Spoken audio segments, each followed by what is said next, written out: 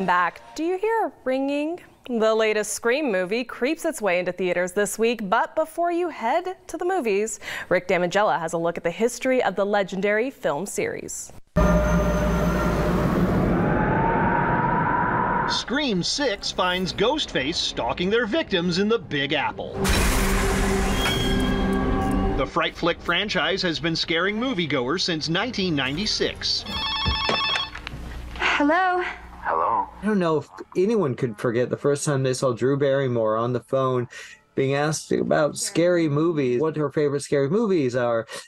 And it's just such a visceral, intense, fascinating sequence. One of the best in horror, to be honest. Many sequels have surpassed their original. Oh, yeah? Name one. Scream 2 did a pretty damn good job at bringing back the energy, bringing back the kind of playing with the idea of, oh, see, you've seen sequels, but so you should know what's going on. You are not dealing with a sequel.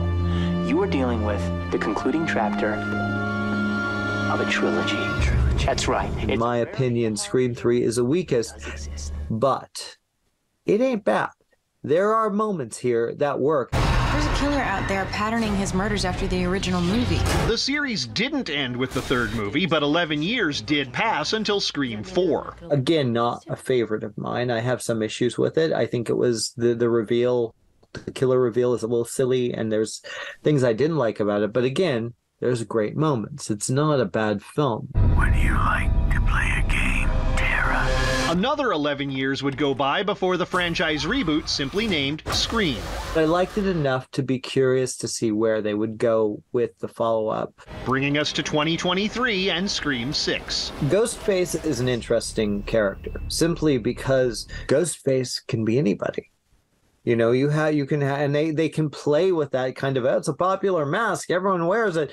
And it looks to me like they're going to utilize that quite a bit in Scream 6. Watching with the lights on in Hollywood, I'm Rick Damigella.